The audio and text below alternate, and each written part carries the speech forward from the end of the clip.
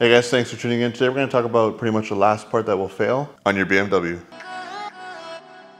Here's a pump I got, and I know a lot of you guys are going to say, hey, why are you putting something made in China on your car? I pretty much agree with that statement, but there are times where there's a huge price discrepancy versus OEM parts, and if you put that part on your car, it wouldn't leave you stranded if it were to fail. This part here was about $130 for a brand new pump.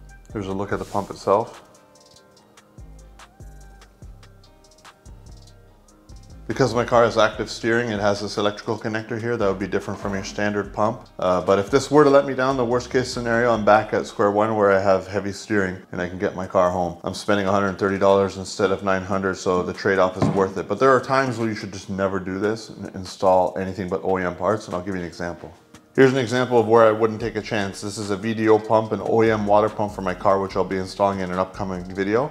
I have new bolts and a new hose. Definitely wouldn't even go there. To save $100 and something to go aftermarket, I would not do that. I would go OEM for this because this could leave you on the side of the road and you don't want to mess around. And the delta in terms of cost between this water pump and a Chinese one or a cheap one is not that great. But with the power steering pump, you're talking about a tenth the cost, so I have to go that route. So like I said, this is the power steering pump, and there is the active front steering connector that integrates with the system. The reservoirs on an active front steering car are gonna look a little bit different. It's gonna be more flat versus the ribbed cap. So the reason why I say this is one of the last things to fail, because mine ended up lasting about 200,000 miles before it started to cut out.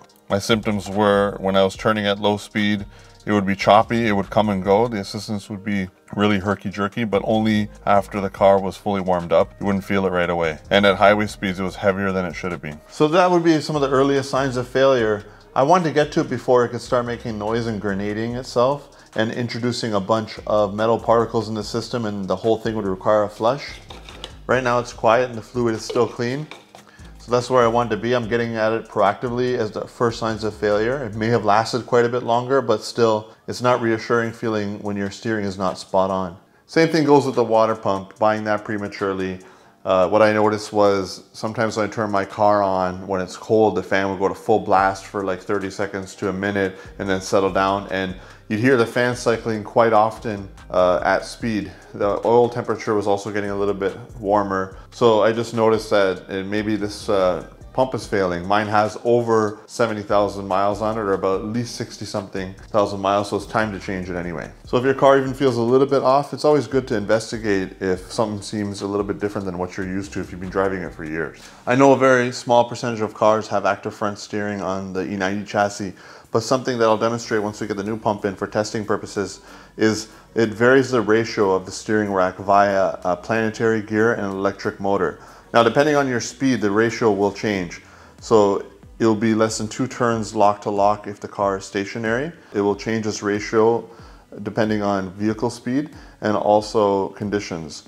So for instance, if you're over 70 miles an hour, it becomes more direct. If you're going 80, 90, 100, it'll actually be less direct than a normal steering rack. It will cause the electric motor to spin the opposite direction to make it less direct so that you have more of a stable feeling on the highway. Normally with a steering rack, what would happen is you'd have to choose a trade-off between a good ratio for around town and not feeling too nervous on the highway. So what this gives you is a ratio that would be unattainable, because your car would change lanes with the slightest input at highway speed if you had it be super assisted and super quick at low speeds. So it just varies the ratio, kind of like an S-curve, depending on vehicle speed. And if you go fast enough, it'll even make it less direct than a regular rack, which is nice. I think one of the reasons this option wasn't very popular back in the day is because the ratio would have felt a little bit too light and overly assisted at low speeds, and it felt out of character for a BMW, I think, of the era. This is relatively light at slow speeds and it gets pretty heavy at highway speeds. I used to have an 01330i back in the day, and it came with a very light steering feel. People complained about it and they actually had to make it a little bit heavier. So I feel people that would test drive a BMW with active steering may have found it too light at regular speeds. I've come accustomed to it, and it was kind of like a good way to bridge the gap between hydraulic power steering and electric power steering. So if you really wanted to know what the difference is with one of these cars, it's going to be how quick the ratio feels at slow speeds, especially like in a parking lot. But if you're on the highway and you do a really quick lane change or an evasive maneuver, you'll find that it helps counter steer for you to not upset the chassis balance as well, which is nice. So the rack is still hydraulic, so you still maintain feel, especially as the speeds increase. One of the last features that active front steering will give you is compensation if the road is uneven. If you're on an angled road like this, the car's kind of tilted, the weight will be shifted toward the right wheel. If you were to brake really hard, you may find that that has more weight on it, therefore it has more traction if it's wet, etc. And the car would pull to the right a little bit. You need to rely on the ABS to kind of settle the car. But in this case, the active servo motor that drives the planetary gears in the steering rack would compensate so that you get a steady brake feel. Even though the car's weight is shifted to the right, if you brake hard, it will counter steer via the motor and make the car feel stable under heavy braking without the intervention of the DSC system. So, you know, it wasn't just a variable ratio that made this kind of unique, and I feel like it kind of feels a little more modern compared to new cars in terms of steering feel and ratios, etc. Now on a car like this G80 M3, they're able to vary the steering ratio and add a bunch of features just because the steering wheel is purely electric. So in a way nowadays, they can just program that into the equation. They can make the ratio variable with logic purely based on the steering assist because it's purely electric. But back in the day, they had to do it via the servo assist. At the end of the day, they've come a long way with their steering feel, and this is actually pretty decent in the new M cars. At the end of the day, I think the trade-offs with electric power steering are worth it, considering you get all these convenience features like self-parking, self-reversing, stuff like that. So besides all the logic and background information, this is also going to be a DIY on how to replace one of these on an E90. If you don't have active steering, you're just not going to have that connector, but the procedure will be pretty similar. So we'll walk through how to get that done now. So you got to remove your air snorkel, 2 T20s. And if you're looking to do this proactively before it can really give you trouble, like I said in the title of this video, it's going to be probably the last thing you have to worry about on your car. But I'd recommend you do it at around 200,000 miles, which is pretty good considering. If you flush your fluid and whatnot, you should get that far. So we're gonna have to remove the fan shroud, disconnect the electrical connector. You have 1 T27 Torx up at the top. So I have an aftermarket oil pressure sensor that I disconnected my harness from. I went after another one of those screws down below holding your trans cooler to your shroud.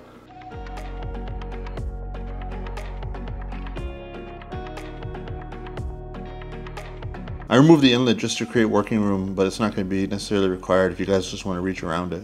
Before we lose any belt tension from releasing the belt, I'm going to crack these 13mm power steering bolts loose. Next up we have the belt tensioner right there, T60.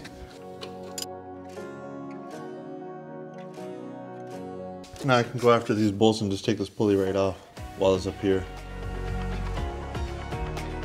If you didn't already catch it, I upgraded this to metal.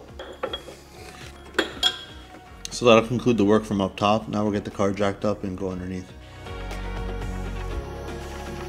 I'm gonna go underneath and get the splash shield removed. So as you can see, I have my E12 socket on that power steering pump bracket bolt. There's one there, and then there's one on the side. So if you just reference the sway bar, you can see what I'm doing from here, but I'm going from the front of the car in between the intercooler and the front pulleys.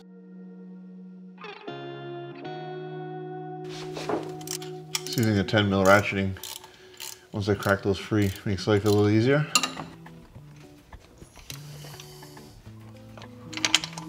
So there's just enough room to get a ratchet on there to release that last bolt for the power steering pump. So I was able to remove the electrical connector right here just by reaching behind here and getting access to the connector if you have active steering.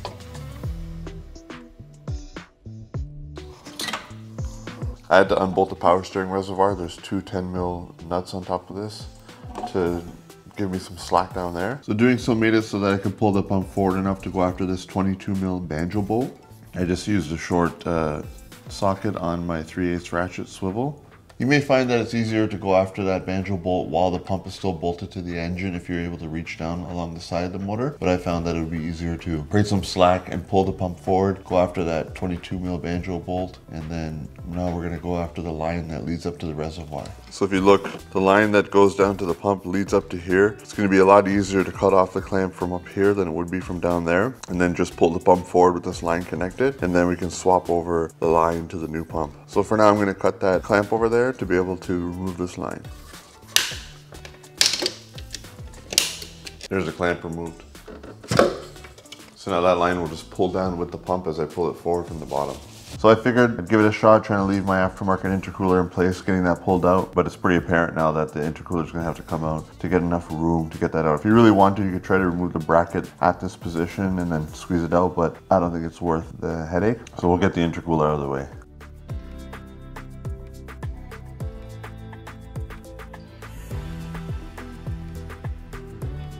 All right, so in hindsight, that's definitely going to be my recommendation. Get the intercooler out of the way. This job shouldn't really be attempted without that removed. I probably wasted time I didn't need to. You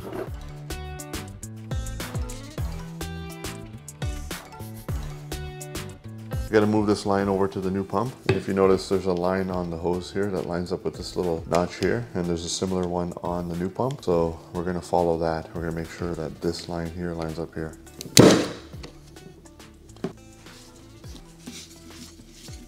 Going after the bolts that hold the bracket to the power steering pump. They're T40. So I just cracked those loose down on the ground off camera. I'll clean these up and we'll move over to the new pump. All right, getting ready to put this back on the car now. I accidentally put that bracket on wrong. It goes like this, opposite of the connector if you have active steering.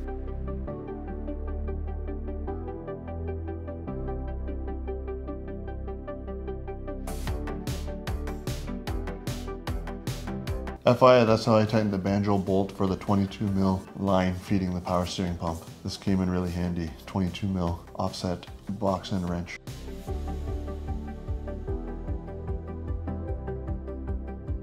So I got the line drawn back up here.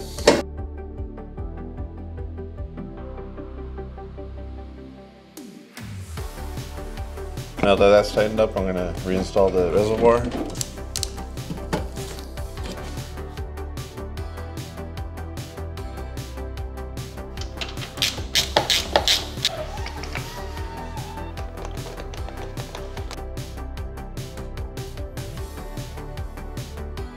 Now I'll torque the power steering bolts to 21 Newton meters. All right, time to put some power steering fluid in there. Got to use the CHF 11S. We'll give the car a start now.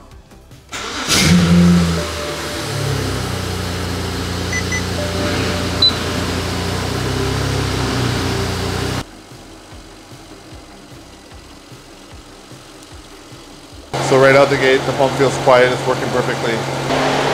Remember I was talking about the car running the fan really high as a sign of a water pump not doing too great? That would be an example right there. I don't know if there's enough heat in the system yet, but there's no steady stream of fluid coming out the coolant reservoir. So I think my water pump is intermittent. But that's a good example of what happens from what I've read when it's starting to go out. And you'll notice it does that here and there periodically while driving. So next up is water pump.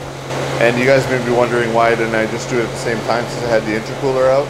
Ultimately, I'm just trying to make these videos authentic based on doing one job at a time. The steering feels good again. It's back to what you'd expect. I'm going to do one turn to show you how much the wheel turns just with active steering. That's 75% of a turn to the right. Here's all the way to the left. That's about like 1.5 turns. So it's almost like less than 1-to-1 in terms of ratio at low speed, which is pretty cool. So there you have it, guys. That's hopefully one of the last things you'll ever have to do to your BMW, but after a couple 100,000 miles, it will come due. So that shows you how to change it on an E90. If this is the first video you're catching of mine, please consider subscribing. If you liked the video, please give it a like so that it can rank higher. Thanks for watching.